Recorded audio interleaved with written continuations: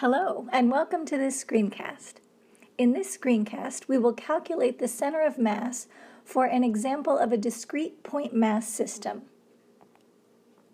We want to find the center of mass of a system that has 4 point masses.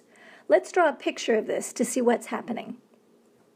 Our first mass, M1, weighs 10 pounds and is located at x1 equals 0.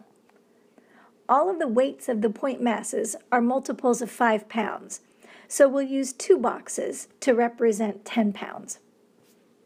Next, we have a mass 2, which is equal to 15 pounds, at x2 equals 2, so we'll draw 3 boxes to represent the 15 pounds. Much further to the right, at x3 equals 7, we have a 5-pound point mass. And then finally, at x equals 8, we have 2 boxes to represent a 10-pound point mass. We would like to find the center of mass of this system. So if we imagine that these boxes are placed on a teeter-totter like this that will tilt to one side or the other, then finding the center of mass means finding the balancing point of this system. So if the weight were distributed evenly, then the center of mass would be right in the middle of our teeter-totter at x equals 4. However, we have more weight on the left side of this system, so it doesn't seem like it would balance right now. Instead, it looks like the teeter-totter would tilt down on the left side.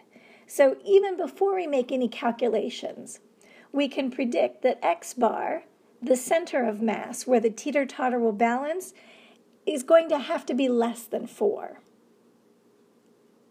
On the top right of the screen over here, we see the formula for calculating the center of mass. This formula is essentially calculating the weighted average of the point masses, and that weighted average is that balancing point, that center of mass that we're looking for.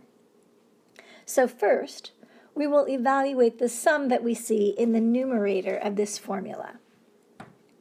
For each point mass m sub I, we multiply its weight by the location x sub I, then we add the results for the 4 point masses.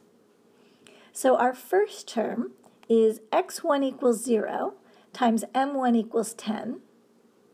Then next we have 2 times 15, and then x equals 7 and 5 pounds, and then the last term is our x equals 8 times 10 pounds. And when we simplify this, we get 0 plus 30 plus 35 plus 80. And that numerator then is equal to 145. Next, we'll evaluate the sum in the denominator of the formula. This sum is easier because it's just adding the weights of the 4 point masses. And so the result is 10 plus 15 plus 5 plus 10, which simplifies to 40.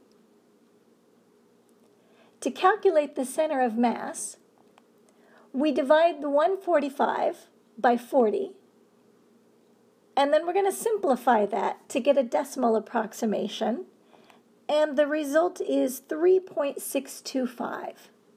Now, if we go back to our sketch, we see that x bar equals 3.625 is just a little bit less than 4, and that matches our earlier prediction that we would have to move that balancing point to the left of x equals 4 for our teeter-totter to balance.